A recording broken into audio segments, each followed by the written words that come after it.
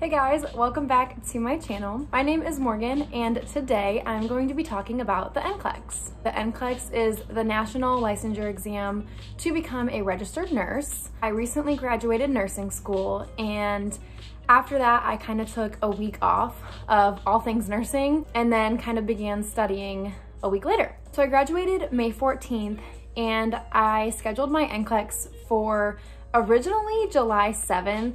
And I kind of realized that that was just a little bit too late and too far out of nursing school for me to take it. So I kind of reevaluated and looked at my study plan and I rescheduled it for almost a month earlier, which was June 9th. So it's been about a week now since I have taken it, and I'm kind of going to tell you guys just a little bit about everything that I did to prepare for the NCLEX, my feelings before, my feelings after, what I thought the NCLEX was like, kind of all things NCLEX. So with that being said, let's just get started.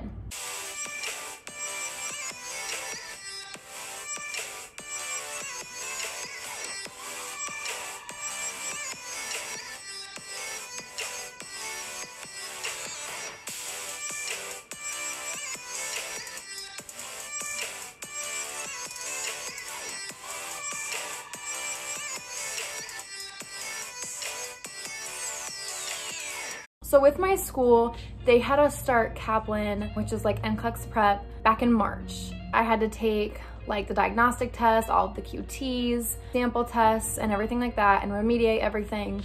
But I felt like, honestly, during nursing school, I was more focused on getting through nursing school than the NCLEX. So Kaplan didn't have my undivided attention. And obviously, yes, I tried, but everything was too crammed together for me that I didn't really get as much out of it that I should have. I didn't have time to remediate everything, and if I did, it was like super quick and I wasn't retaining the information that I missed. So it wasn't very focused for me, to be honest. When school ended and I started back up, I looked at my Kaplan stuff again and I kind of went back through it. So for my NCLEX, the minimum number of questions that you could have with like COVID rules right now and everything is 75, and maximum is 145. And I decided to retake all the QTs that were up to 150 questions. So I didn't take QT 6, which I think is 200, and I didn't take QT 7, which is 265, because I'm like, I'm never gonna have to take that. Why would I even do that anyways? So I'm not gonna sit there and exhaust myself. So I decided to retake QT 1 through 5, and then I did the sample tests again because they're short. They're like max of 50 questions each. I took Predictor A previously during school, so I didn't retake that because I did get above a 60%, and on Kaplan above a 60% is good. But I did later take Predictor B, Readiness A, and Cat 3 as kind of like my new gauge to see where I was at and be most realistic to the NCLEX with new questions that I hadn't seen before. And other than that, I did do QBank questions. Usually if I did QBank, I would just do the maximum I could do, 75 questions a day if I didn't do a different test. That's all the testing that I did. When I first started studying, I looked at Kaplan's channel for crucial content videos, and there's like 8 videos that are about an hour.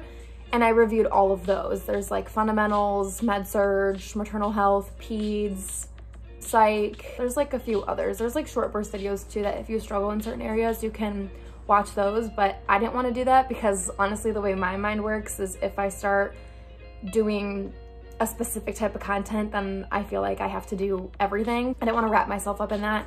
So I just did the crucial content videos as content review, and then pretty much all those tests that I did. I did study I started May 23rd and I was done June 8th, like the day before my test. So that kind of leads me to my first thing, is that a lot of people say the day before the NCLEX don't study. And if you're anything like me, you just can't sit still and can't do that, because even in nursing school, like you study the day before, you know? And you don't have to cram. If you have to do something the day before to not go crazy, then do it, because I feel like it just adds a little bit of peace to your mind. So what I ended up doing to not overwhelm myself, but do a little bit, was 15 questions of QBank about like every 2 hours. And I ended up doing 90 questions throughout the day. and my average score was like 62, and I was very happy with that the day before. So that's all I did. So like my first week kind of looked like watching a lecture and then taking a QT. Once I finished the lectures, I would just continue to take questions and remediate and look over my previous notes. So a couple days before, I would just do 75 question Q banks, remediate, and look over content. And then the day before, I adjusted 15 question Q banks with remediation. So that is what helped me. I did want to say too that I didn't finish all of Kaplan Q Bank. I had like 1,400 left to do when I went in to take the NCLEX, so I hadn't seen all the questions. I don't know all of my scores off the top of my head, but if you guys would like me to post my scores, that helps you guys, I can definitely do that. I did not use anything other than Kaplan. I didn't use Mark Clemec. I didn't use UWorld, which is what I was seeing that a lot of people do. So I was kind of like, oh, like if I fail, maybe I can do the Mark Clemec lectures and do more Q Banks, and that's that. And surprisingly, I didn't really have trouble sleeping because I took a melatonin for 3 nights before the day of my NCLEX. So I was able to get to sleep, thank God, because I know that if anything, I just needed good sleep. My test was on a Thursday, so Tuesday night I was super anxious for some reason, more anxious than Wednesday. But Wednesday I did my little Q banks and just tried to relax and do things for me and work out, and that was fine. And then Thursday morning, my test was actually at 1 o'clock. So I was at my boyfriend's house and he gets up at like 6:30 for work. So I got up at 6:30 on Thursday morning and left around 7 with him. So then I got home and I ate breakfast. I was like, I just need to eat. I need to fuel myself. I need to drink water, drink fluids.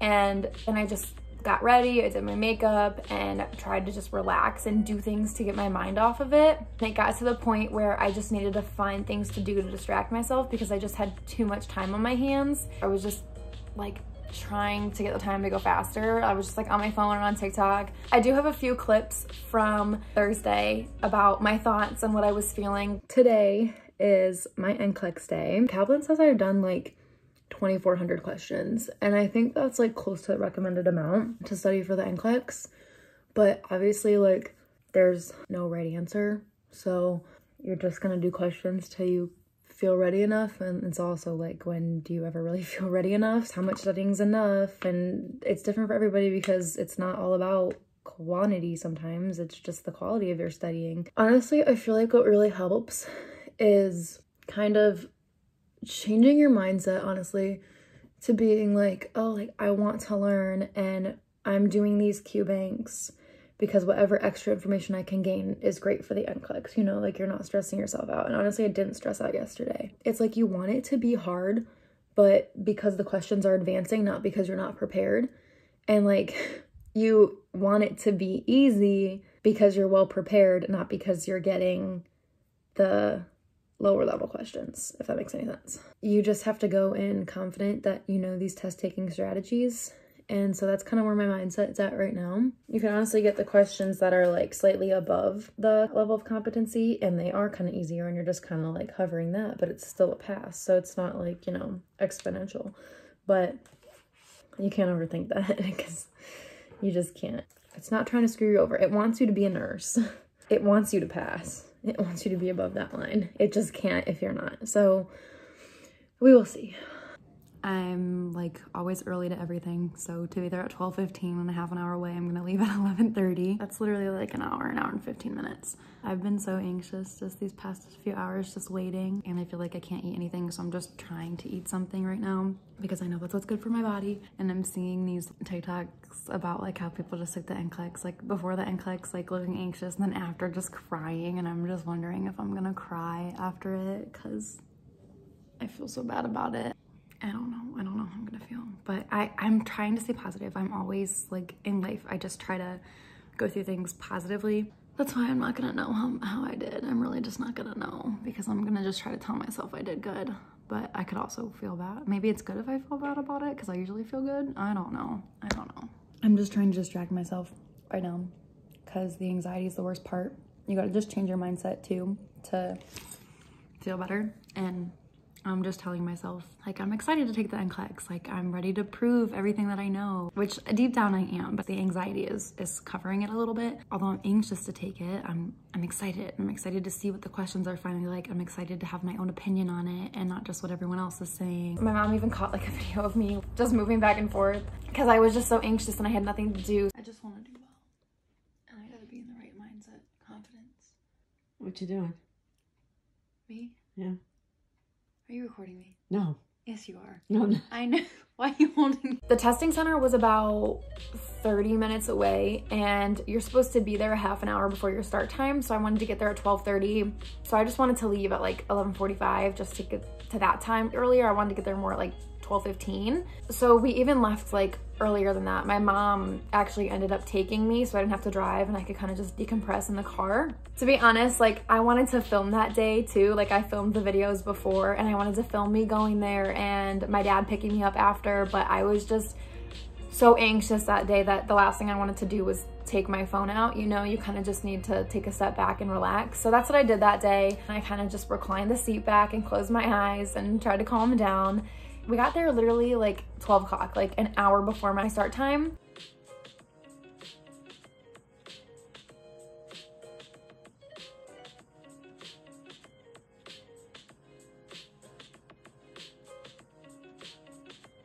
They took my ID, they checked me off, they took my phone, got me a locker, and sent me back, and I was good to go. So I got to start my test at like, I want to say it was like 12:45, but I didn't look at the exact time. For those of you that don't know, the NCLEX is adaptive, which means each question you get is based off your answer to the previous question. So if you're preparing or about to take the NCLEX, I'm sure you have all heard this, there's this line. It's called the level of competency. And you have to answer the questions that are passing level questions above that line correctly. And the NCLEX is 0 logits, I think that's how you say it. So it means that you have to answer questions correctly 50% of the time to pass. In simplified terms, that's what that means. So the lines here, I don't know what kind of question it is really, but if you get a question right, you go up. And if you get a question wrong, you go down. So the goal is to just stay above this level of competency and keep answering questions correctly so you have room to miss them and you don't want to get below the line because then it's harder to come up. So it's very complex and there's a lot of factors that go into it being adaptive. I think, to be honest, this is why people get in their heads the most, is because it is adaptive and it literally adapts to you and learns what you know and what you don't know. Even like if you get a question wrong, it typically tries to ask you that similar question again to see what you actually know in a different way. So I was taking my test and I honestly felt like it was easy, but then I started getting in my head like, well, is it easy because they're not passing level questions? So that kind of worried me, but I just kept answering them and I felt confident about all my answers. So I was like, that's the best way I could feel right now. I was like, there's no way this test isn't gonna shut off at 75. I'm getting all of these correct. I just feel like it. I got to 75 and I was like, okay, this could be my last question. I felt like I got it right and it went on to 76. And I was like, that's okay. I've had practice adaptive tests. It could shut off in the middle of 75 and 145. And if it does, I'd be happy with that.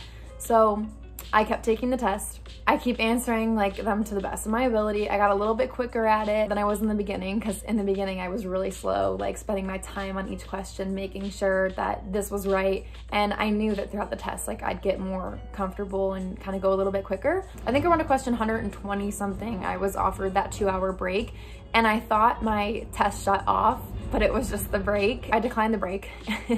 I didn't take any breaks during this test because I wanted the next question. I wanted to keep going. I was in the zone, you know? And honestly, my anxiety like did decrease once I got there. Like my heart rate was normal. I felt comfortable taking the test. It was really the anticipation that got me really anxious earlier in the day and even days prior. My test kept going and I was like, oh my gosh, like by the time I'm at 130, I was like, I'm going all the way, I guess. My test did shut off at 145. That's when I started overthinking for 4 reasons. One, I felt like the exam was easy, and in combination with it going to 145 questions, I felt that they were below passing level questions and it kept needing more from me, so it went all the way. So I got in my head about that, and My last question, I know for a fact that I got wrong because it was a select all, and I looked up some of the content later and I was like, yeah, I got that wrong. Because if you're right here on the competency line, you need to answer that last question correctly to get you above, and it could be your deciding factor if you pass or fail. And that I felt like the last question was an easy below passing level question. I just didn't know the content that I felt like I should have known. I felt like that I failed. The thing about that is, if it wasn't an adaptive test, I would have so walked out of that test so confidently. But because it was adaptive and literally all those reasons leading up to the end of my exam, that's what made me feel so bad about it. And one of the Kaplan instructors, she's the one who told us that your last question could decide if you pass or fail. And they should stop saying that, because man, does that get in your head. Like, please stop telling people that, because there are so many situations and so many different things that could happen that we need to stop being in our head over one freaking question, for real. It did end up taking me like 3-ish hours to take the exam. I ended up walking out and I didn't feel like a buildup of emotions, like I was gonna cry or anything or upset. I was just kind of like, okay, I did what I could do. I don't know how great I feel about it because of the whole adaptive process. I got everything and I went to the bathroom, just kind of got situated. I think it was like 3:30 when I walked out, and I got the confirmation email that my exam was submitted right after I left the testing center. And my dad picked me up and he was kind of like, oh, so how'd you do? You know, when people ask you that and you're kind of feeling down. I didn't like bawl or anything, but I shed a tear. It was like, I don't know. I honestly don't know what to think, because I don't know if they were passing level questions or not. And that's what's so hard about the NCLEX, is that it's so subjective. Even if you look this up, like on the NCSBN website, they're like, you don't really know. You don't have the capability of knowing which questions are passing level and which aren't, because it's all tailored to you. So maybe that select all was a passing level question and I just don't know. I did get a question like it earlier in the exam. Maybe I got it wrong and they were trying to pick it out of me, and then I got it wrong again. I don't know. Then I read too somewhere that select alls aren't always considered passing level, so that got me in my head. So I really don't know how I did. So honestly, there was nothing I could do. I actually took the test at Dylan, my boyfriend's work, because he's in this like office building and there's a bunch of, you know, companies that work out of there. Pearson VUE was one of them.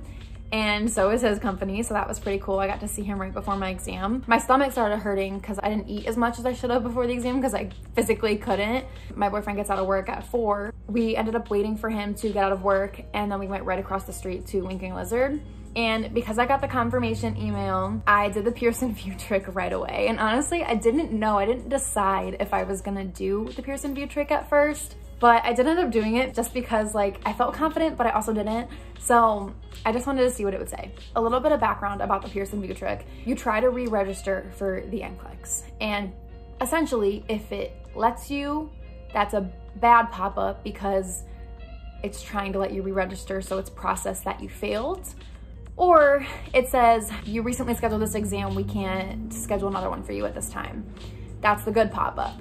So if you type in a wrong credit card number or change your last credit card number by 1 or 2 digits, it's always going to say that your payment was not accepted, okay? And that's not the bad pop-up.